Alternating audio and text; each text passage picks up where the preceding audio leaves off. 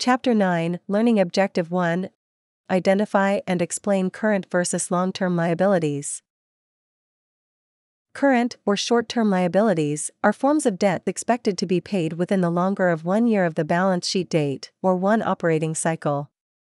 Common examples of current liabilities include accounts payable, wages or salaries payable, unearned revenues, short-term notes payable, and the current portion of long-term debt.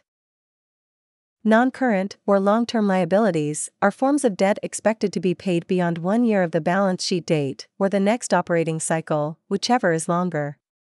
Common examples of non-current liabilities include mortgages, long-term bank loans, and bonds payable.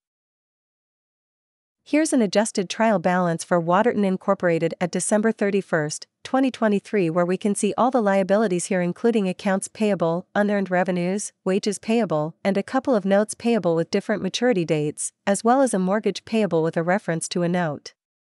The note tells the reader the mortgage is a 4-year, 6% mortgage with an original principal balance of $150,000, dated January 1, 2023, with monthly payments of $3,523. The principal balances at the end of each year are shown here.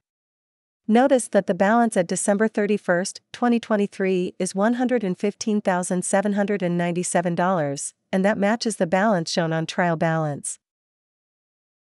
Based on the information in the trial balance and the note, the liabilities section of the December 31, 2023 balance sheet would appear as shown here, with all the current liabilities I just mentioned, the note payable coming due on November 30, 2024, and the current portion of the mortgage payable of $36,313.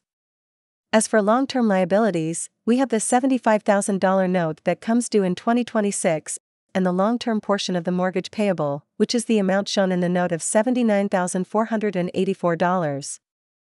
The sum of the current portion and long-term portion add up to the total balance of $115,797 at the end of December 2023.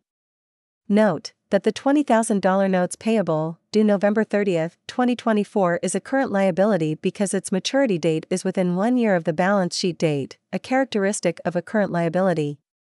The $75,000 notes payable, due March 31, 2026 is a long-term liability since it is to be repaid beyond 1 year of the balance sheet date.